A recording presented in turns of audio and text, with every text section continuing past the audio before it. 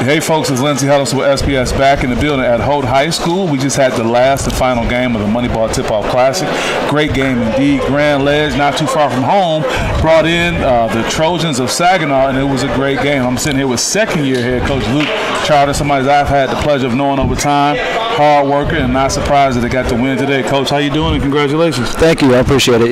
Yeah, talk about what this was like, man. You brought a serious Saginaw team down. That team has a program. That team has a history, and to kind of bring them down and say, hey, let's match up. You did that. Talk about how you feel about that. No, I feel great about it. That's when I took over as a coach. I wanted to change kind of our style, and being able to play a Saginaw team like that really it helps our team grow and kind of learn for the playoffs. So testing ourselves early is really important to me and shows for the kids. Yeah, you had a lot of young people showing leadership, but I sat down with Braden James, and what a load he is. 6'8 and a half, had about 4 dunks, was all over the place getting on the floor. Talk about him and talk about the other players and how they embrace what you have going on at the Grand Ledge Common Culture. Yeah, no, Braden is one of our best leaders out here vocally. I mean, he's a hard worker. He's in the gym all the time. We've got a good group that really stay in the gym, and he's leading them right now. You know, we had some veteran leadership out there with Elijah tonight, and then even Kingston, our freshman, stepped up really big and had a good night for us. Yeah, by sitting down with Braden, he embraced so many things that you guys talk about.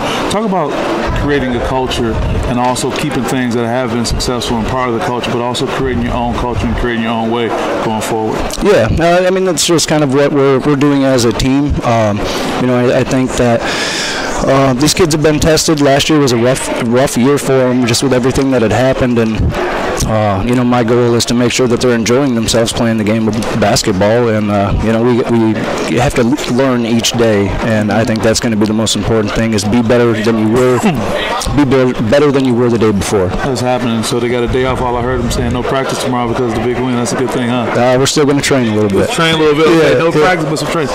You're doing a great job. Any special shout outs you want to give before we let you go? No, I mean, just the coaching staff tonight. We had a game plan that we put together, and the kids executed it. Yeah, well, job well done. Hey, it's been a pleasure getting to know you. I know you could be doing some great things, okay? I appreciate you. All right, with that being said, Lindsey Huddles with SPS. We're signing off. We'll see you next time.